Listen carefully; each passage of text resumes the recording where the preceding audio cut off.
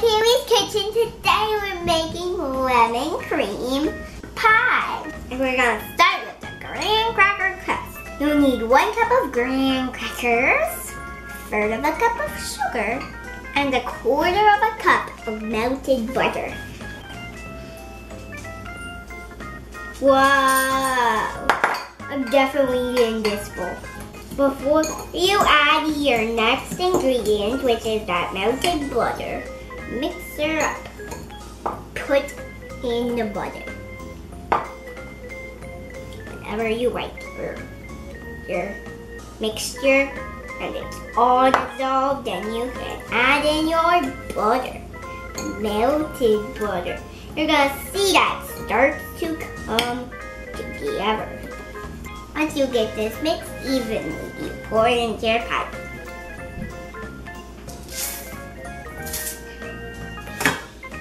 Oops. Sometimes I make a little bit more of a mess too. Take your hands and press the sides.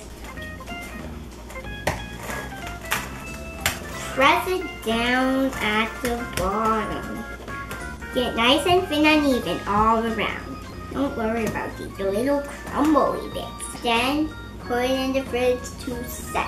Now, to make the pie filling, you will need 1 block of room temperature cream cheese, 1 tablespoon of lemon zest, about 1 lemon, 3 egg yolks. There, 1 can of sweetened condensed milk, and 1/2 cup of lemon juice. We started with the juice from 5 lemons. It was about 1 cup of lemon juice.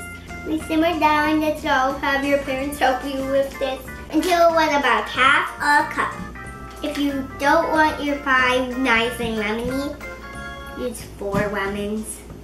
So start with your cream cheese. I'll pick it up and pour it in. Use a mixer for this part. You need it nice and smooth. Now add your sweetened condensed milk. Yum! Now add your other 3 ingredients.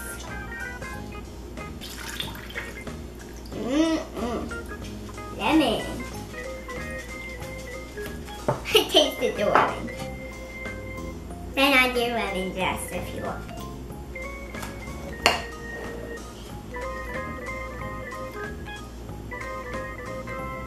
No fingers in the pie after the egg, kiddos.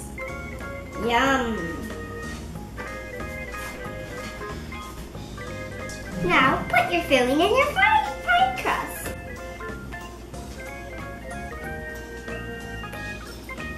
Gently smooth out your smooth pie. Then when you're done, put it into a preheated 350 degree oven for 10 minutes. Make sure you put it on a cookie sheet in case it overflows. When it comes out of the oven, it will still jiggle a little bit, but just fine.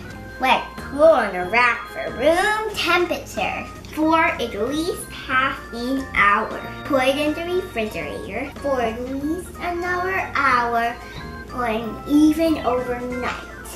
Hi, we're back, and now we can taste the pie.